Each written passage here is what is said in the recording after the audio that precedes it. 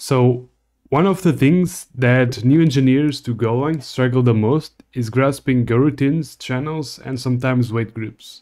And I think by showing you guys a real world example and then fixing it with these concepts, I think it will help you better understand them.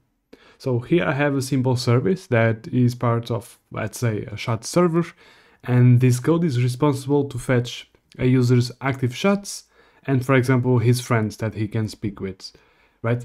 But first we need to get his username from his ID, and at the end of the function, what we want to do is return all of this data together. And how can we implement this without some sort of concurrency, right? So what we need to do is to create, for example, a function that is going to simulate getting data, for example, get user chats, and it's going to receive the user ID. And it's going to return a slice of strings, for example. These are going to be the messages, the chats. And let's just return some mock data. So he can chat with John, with Jane, and with Joe, for example, right? Now let's add some time here. So this request is going to take, for example, 2 seconds. This is a very expensive operation, for example.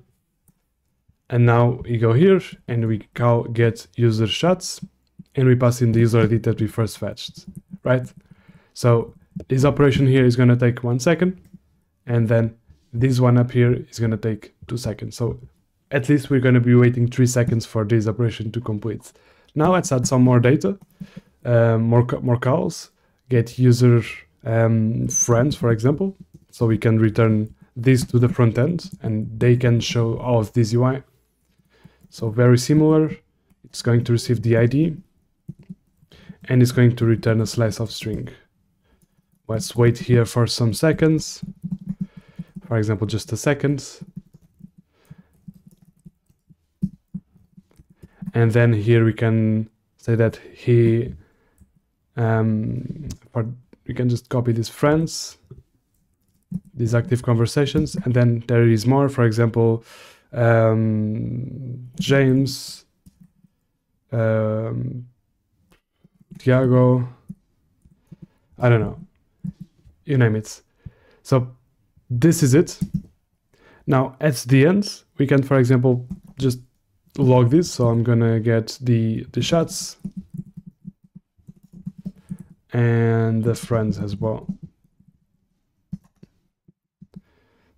Let me just print the chats and the friends. So we could either return this to our front end, but since this is just an example, I'm just going to log this. And let's run this program.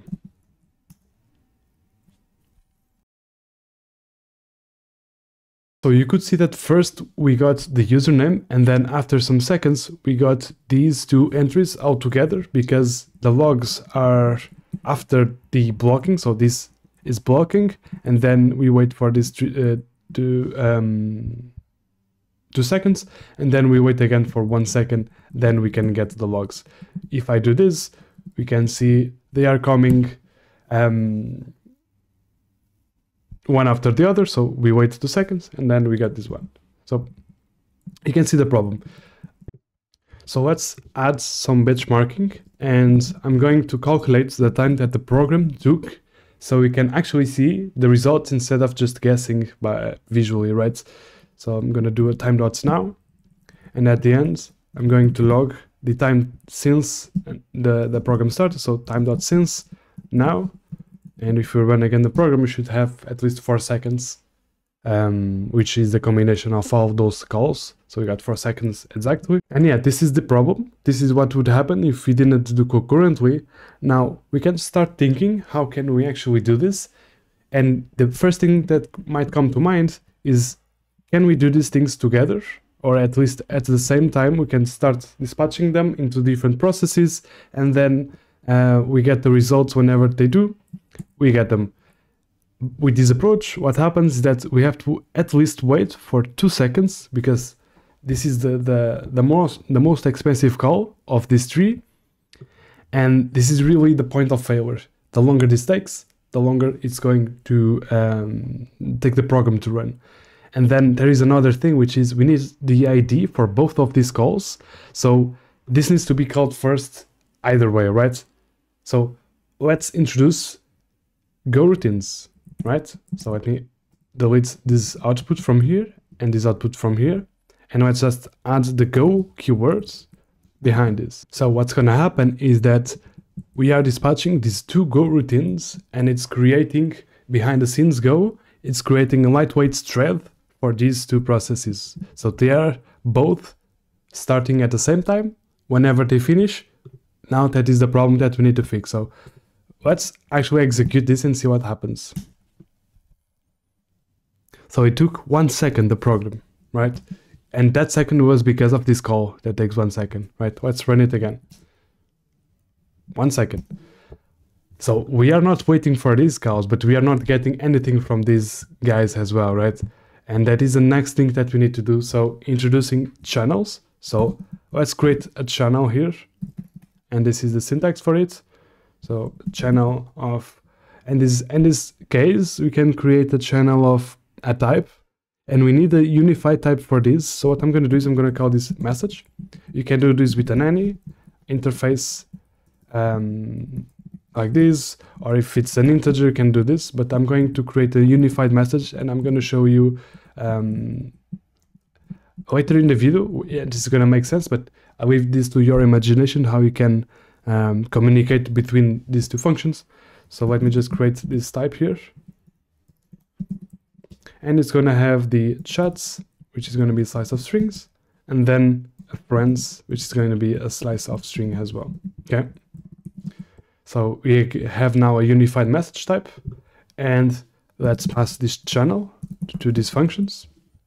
And add has a parameter as well, which is going to be a channel of message. Okay.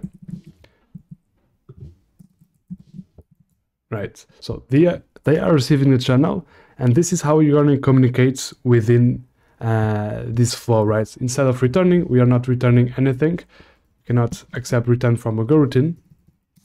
Close that, and instead, let me put this inside the channel. So this is what we're going to do. We are sending a message to the channel. Now we need to adjust this to be of type message. And this is the shots, so we're going to be filling in the shots with that slice. So you can see how different it is. So instead of returning, we are sending a message to this channel here. Let's do the same for the friends. So that is done, so let's run. Nothing special is going to happen. Okay, so it took the same time. We didn't get any results. We're not printing anything. So all it happened is that this channel is receiving data. But there is a big problem here, which is this channel, when it receives a message, it's not being handled, right? So this channel is never, first, it's not being closed. So we need to close this resource, and then we need to consume this message. Okay. Now to consume this channel, what we can do is, there is multiple ways to consume it, but we are going to loop over the channel. So let's do a message range of channel. We can do this in channels. And here we can see that this is of type message. And let's just print this so we can see what we get. Okay. Let's see what happens now. We got a message, and then we got an error. This is the deadlock that I was waiting to get. So we got both messages from the channel, so that is nice. But then we got another problem, which is that a deadlock occurs. And why is this deadlock occurring? And this is very crucial to learn because it can catch you by surprise. So really the problem can be seen if you go back to the logs and you take a look. We got this log, but we never have reached this part of the code. And really the problem is here. So this is waiting for the channel message to come, but it never comes. So we get those two, but it keeps waiting for the next message that is never coming. So what we need to do is close the channel. And there is a very good quote that I'm going to show you guys. And if you are interested, go and take a look at this article that I'm leaving in the description. But really idea is that every time you use the go keyword in your program, you must know how and when that Goroutine will exit. If you don't know that answer, there's a potential memory leak, and that is really what is happening here. So whenever you create this channel, we need to know a way to close it right away. So in this case, if we did this flow, there is no way that we can programmatically close it, because, I mean, we can come here and close it after this call, but let's try this actually. Let's see if this works. It works, but the problem is that if you wanted to add another function call here below, you'd have to close it there. You can see the problem that it might arise for code readability. How can we better do this? And here it is where it comes, the wait groups. Now let's go ahead and create a wait group from the sync package. So sync.waitGroup. Let's make this a pointer. And if you want to learn more about wait groups, really just go over to the definition or hover over the wait group. And here we have a really good explanation from the developers. So wait group waits for a collection of Goroutines to finish. This is really what we need, because after the Goroutines have finished, there is the queue for us to close the channel. So how do we do this? There is 3 pieces. So the first one is that we need to say waitGroup.add. And what this does is that's, okay, how many Goroutines do we need to wait for? And in this case, it's 2. So there is multiple ways to do this more efficient, and so we don't have to hard code this, but I'm going to be simple and just do this like this, okay? Then the next thing we need to do is, after these Goroutines, we need to wait.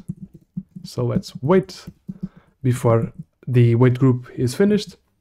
And then the last piece is inside of the functions, we just say waitGroup.done. So we also need to pass in the wait group.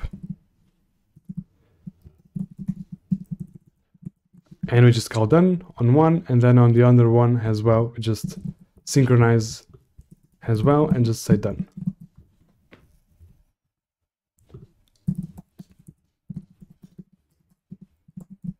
So now, at this point, we can safely close the channel right here, right? At this point, we know that the message have been sent, we can close it. And there is still a missing piece that I have not introduced, but I want to run this program and show you guys what's gonna happen. So it's taking quite a lot, and you can see that we got this big error message, and again, we got the deadlock. So the problem here is a bit more tricky, and it's because we have this channel that does not have a buffer and this wait group. So we are waiting for a message to come, but the channel can only hold one message. And there is a thing on channels that there is a second parameter, which is the size of the buffer. We can pass in the size. For example, let's pass in 2. And why this is because, after all, when we send an operation to a channel, it blocks until there is a response coming. So until there is someone handling it, it's going to block the channel, right?